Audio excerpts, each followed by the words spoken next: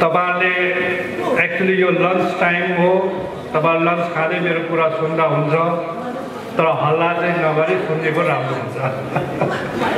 तर यो आजको यो दिन बडा ऐतिहासिक दिन हो। सायद गोर्खाको इतिहासमा यस्तो दिन घरिघरि आउनु सक्ला या नसक्ला। गोर्खाको इतिहासमा सबैभन्दा ठुलो दिन सन् 1988 सालको 22 अगस्त थियो भनेदेखि त्यस दिनलाई एउटा पूर्ण रूप दिएको दिन आज 6 डिसेम्बर 2005 को दिनलाई हामी मान्छौँ। जहिले पनि यो देशमा भारतीय गोर्खाहरूले आफ्नो पहिचान खोजेको दिन, स्वतन्त्रता भारतमा यो जातिले आफ्नो अधिकार मागेको लामो संघर्षहरू हामीले पढ्न पाउँछौँ। यो देशमा यो गोर्खा जातिले आफ्नो हक र अधिकारको लागि जति संघर्ष गरे,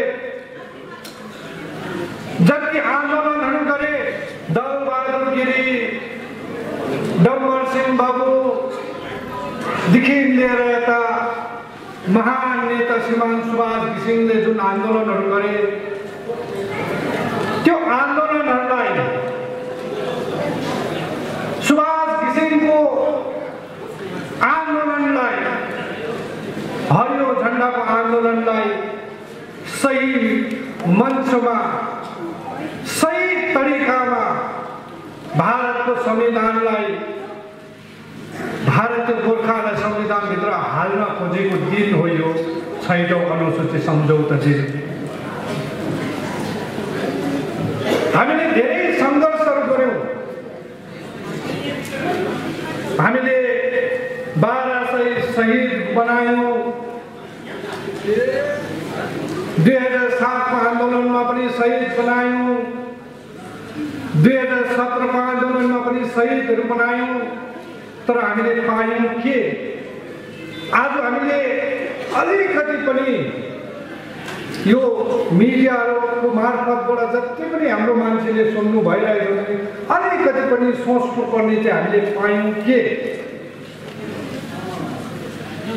यत्रो ठुलो संघर्ष गर्यौं, यत्रो ठुलो आन्दोलन गर्यौं, यति धेरै हामीले हाम्रो जनहरू गुमायौं, यति धेरै हामीले कष्टहरू पायौं। आजै पनि कतिजना हाम्रो जेलमा छ, जसलाई हामीले जेल मुक्त गराउनु प्राथमिकता हो हाम्रो।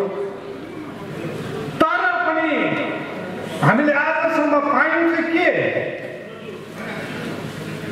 2007 मा जुन भारतको पार्लियामेन्टमा जुन बिल गोर्खाको लागि इन्ट्रोड्युस गरियो,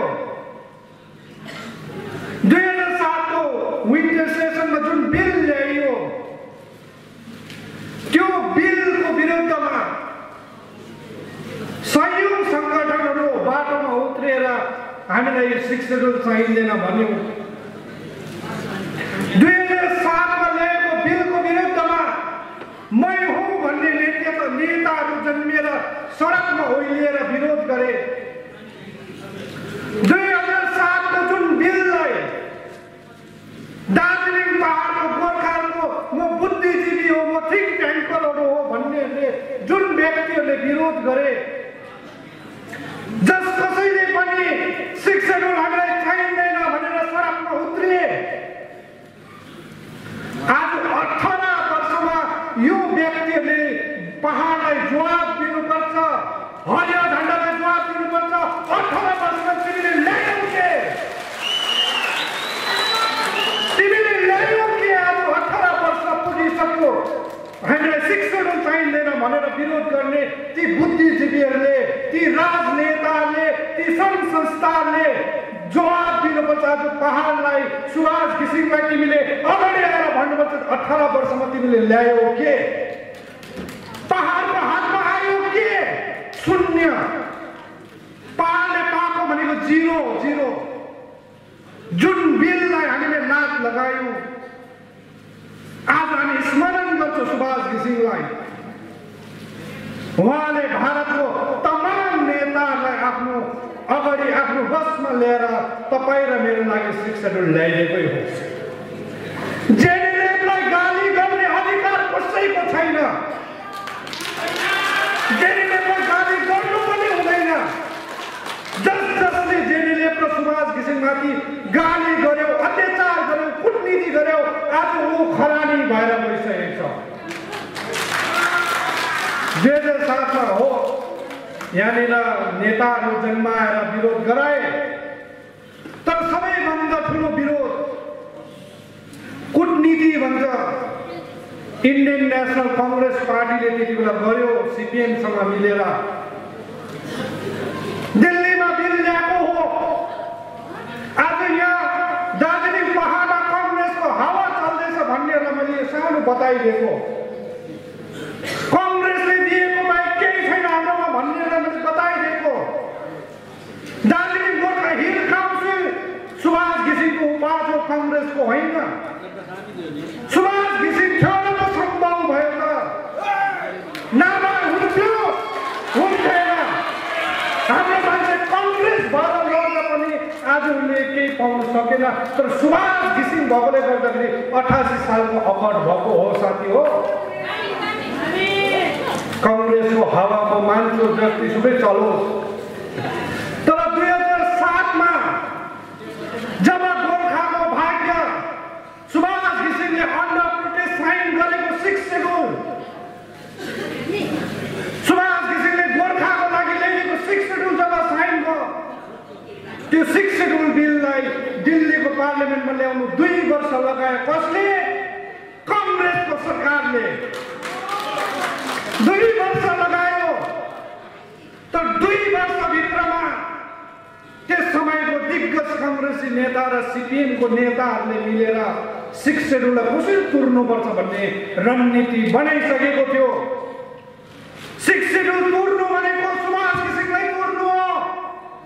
सुभाष घिसिङलाई तुर्नु भनेको दार्जिलिङ पहाडमा भारतभरि भएको गोर्खालाई तुर्नु हो साथी हो। सुभाष घिसिङ तुर्नु भनेको घिसिङ होइन, गोर्खा मासिनु हो। सुभाष घिसिङ मासिनु होइन।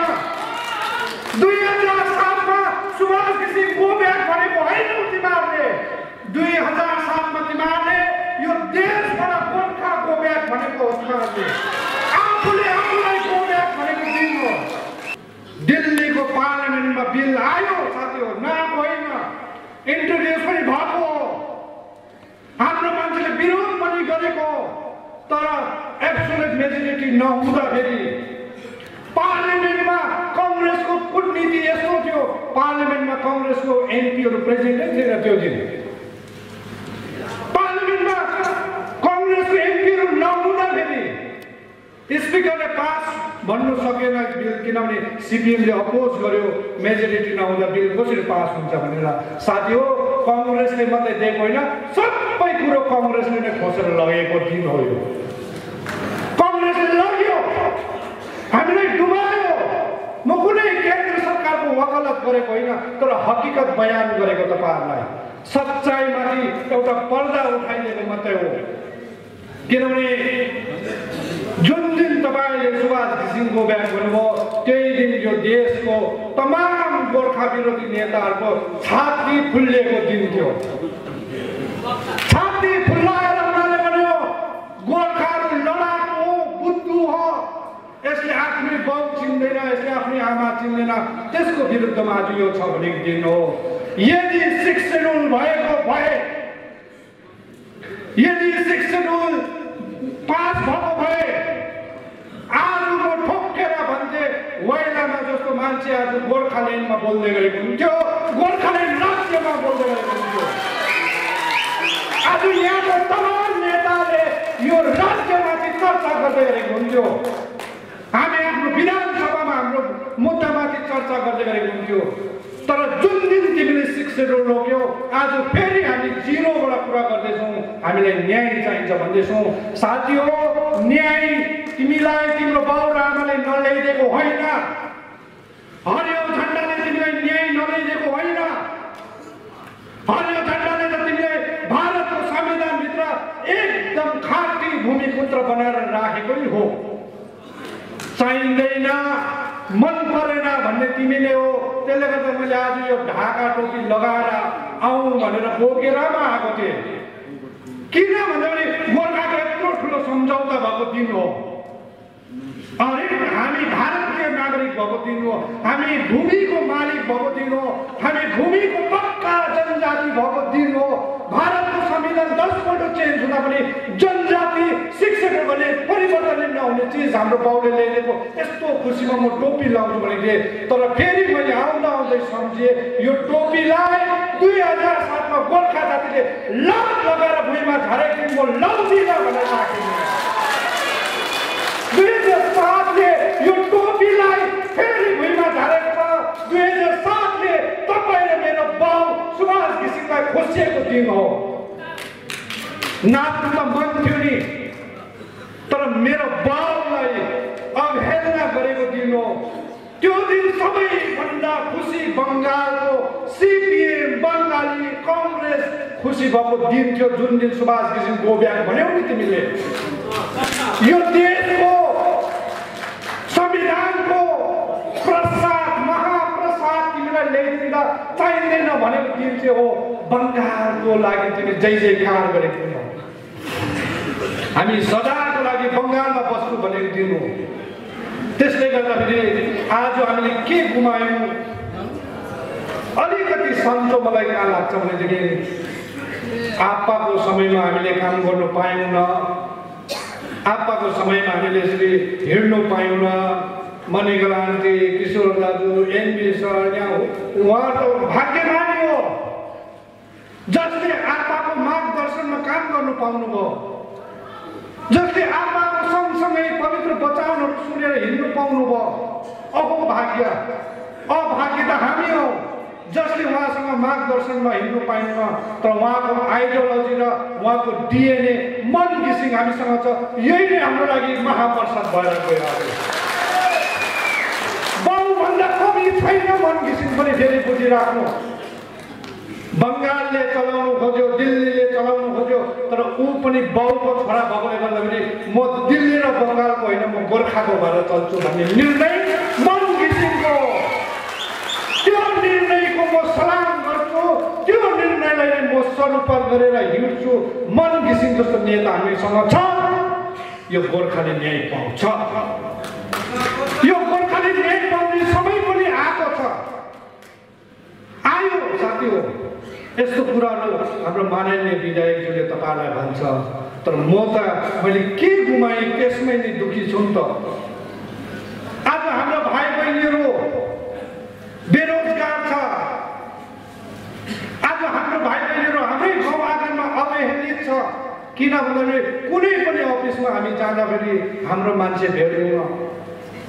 आप्पाको समयमा हरेक अफिसमा बराल्नेदेखि लिएर पेपरमा साइन गर्नेसम्म हाम्रो मान्छे हुन्थ्यो।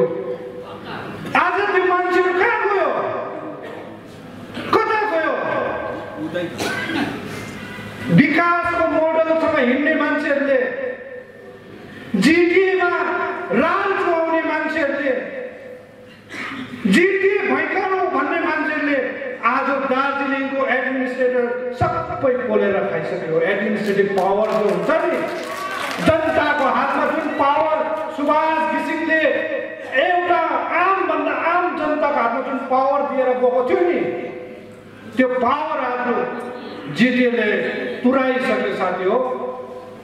मलाई राम्ररी याद छ, एउटा मुख नलाग्ने व्यक्ति, एउटा क लेख्नु नजान्ने, क ख चिन्नु नसक्ने व्यक्ति आज डिजिएसीको उसले 22,000 तलब खाँदै गरेको व्यक्तिहरू छ। आज बडाबाउदेखि लिएर विशेष अफसरहरूसम्ममा सुभाष घिसिङको टाइममा इन्जिनियरहरूसम्ममा हाम्रो डिपार्टमेन्टमा मान्छे थियो।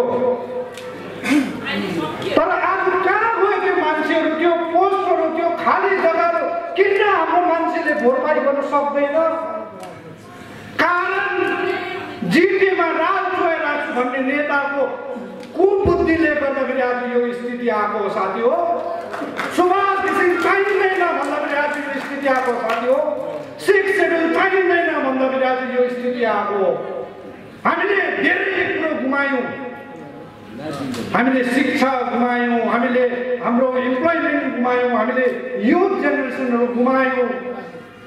म जस्तो व्यक्तिलाई आज यहाँ भाषण दिने दरकारै हुन्थेन यदि 2006 मा हस्ताक्षर भएको 6 शेड्युल 2007 मा पास भएको भए पनि। राजनीतिको दरकारै थिएन। राजनीति कति बेला चरम सीमामा पुग्छ भन्दाखेरि जति बेला जुन जातिलाई शोषित र अवहेलित हुन्छ, जुन जातिमाथि अत्याचार हुन्छ, जुन जातिको आवाज सरकारले सुन्दैन, जुन जातिलाई भारतको फेडरल स्ट्रक्चरले हामीलाई जग्गा दिँदैन, न्याय दिँदैन, तब यो जातिको राजनीति चरममा पुगेको हुन्छ। यदि 2007 मा 6 डिसेम्बर 2005 मा सम्झौता भएको 6 शेड्युल 2007 मा हामीले एक्सेप्ट गरेको भए आज म जस्तो युवाहरू राजनीतिमा होमिनु पर्थेन। तपाईँ र म राम्रोसँगले काम, बिजनेस, सरकारी के भन्नुहुन्छ हरेक कुरामा हामी सेटल भइसक्यो हुन्थ्यो मेरो जेनेरेसनहरू। तर आज हामी भिखारी जस्तो भएर दिल्लीले पो गरिदिन्छ कि कलकत्ताले पो केही दिन्छ कि दिल्लीको पट्टिको कुद्नु पर्छ कि आज जति पनि जन्तर मन्तरमा होस्, दिल्लीमा होस्, जहाँ पनि होस्, वी वान्ट गोर्खाल्यान्ड भन्नेहरू हामी छौँ। 2007 मा यो चिज भएको भएदेखि आज यस्तो स्थिति पैदा हुन्थेन साथीहरू। आफ्नो एसेम्ब्लीले स्टेटहुडको रेजुलेसन पास गरेर पठाउन सक्थ्यो, लेफ्टिनेन्ट गभर्नरलाई हामीले चलाउन सक्थ्यौँ, हामी हाम्रै जमिनको मालिक भएर बस्न सक्थ्यौँ। 5 डेसिमल त के तपाईँको सम्पूर्ण जमिन हाम्रोमा हुन्थ्यो। चियाबारीको मालिकहरू आएर हामीलाई अलिकति यो जमिन के कोटाएर बनाउँछु भन्ने एनओसी माग्नु आउनुपर्ने अवस्था बनाइदिएको सुभाष घिसिङले, मालिक बनाइदिएको यो हरियो झन्डाले। तर प्रत्येक त्यो 2007 को अनुहारहरू म हेर्छु,